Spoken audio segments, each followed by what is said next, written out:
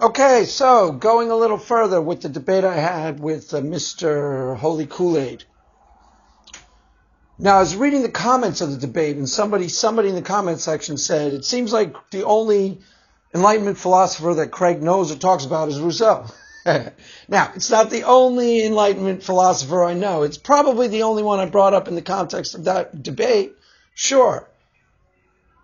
Why? Because it's really, really important in light of what we were debating. Remember, we were debating whether religion is a positive or a negative influence on society as a whole. Now, why is Rousseau so important to that argument? Because with Rousseau, you have a new idea that man is innately good. Now, I'm not sure if the idea has absolutely had its origins in Rousseau, but it was first popularized by Rousseau and first brought into Western civilization, entered into the philosophical discourse by Rousseau.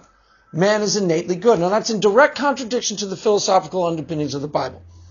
Philosophical underpinnings of the scripture is that man is given over to corruption, innately sinful, given over to corruption and in need of a savior.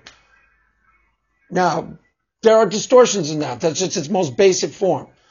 There are distorted ways of that. There are ways of distorting that essential premise, but that's the essential philosophical underpinning the premise. That man is given over to corruption, innately sinful, and in need of a savior. Rousseau said man is innately good. That's very important to the entire premise of what we were discussing. Why? Because the philosophical underpinnings, the hidden philosophical underpinning of his entire argument,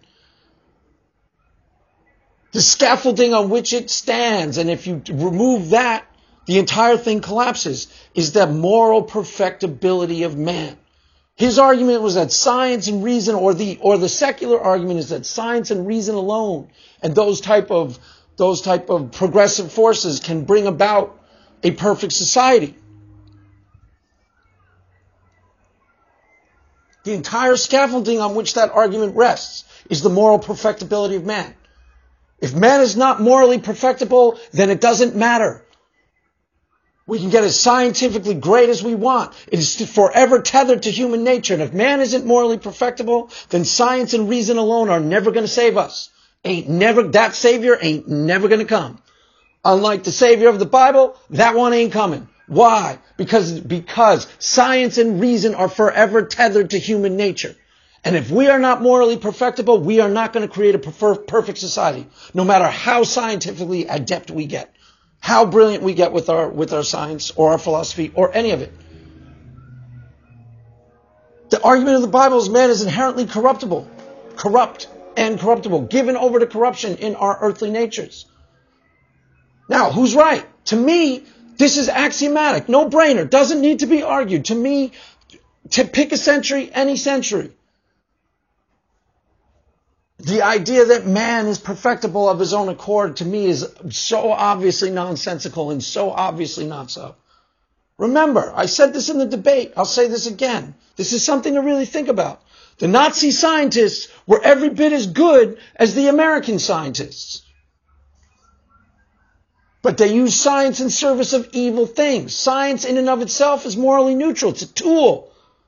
Doesn't matter how scientifically adept somebody gets. If it's tethered to an evil human being, science will produce evil, period. It is a tool in the hand of the human being. It is in and of itself morally neither good nor bad. Ditto for reason. I'm relatively certain Nazi scientists could reason pretty clearly. They could add. They could reason pretty clearly too. This is why, to me, one of the underlying premises as far as the argument on my side is, to me, axiomatic. It's completely and utterly obvious.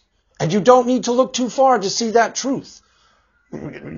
Human nature, that's the essential argument right there. Is man inherently sinful and in need of a savior? Or are human beings of their own accord, without any outside force, able to find moral perfection? to achieve moral perfection. To me, that's obviously not so.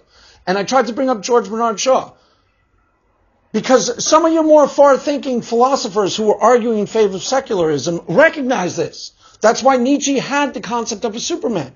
This is why George Bernard Shaw started arguing in the religious teachings of George Bernard Shaw. You can go look him up. He starts arguing about that man is morally perfectible. Because if man is not, what difference does it make how scientifically adept he will get?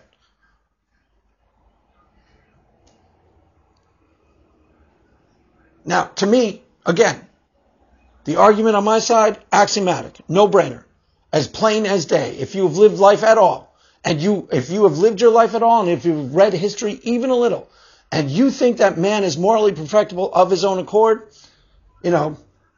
I just fundamentally, completely disagree with you. That is so obviously not so. I don't even know that it needs to be debated.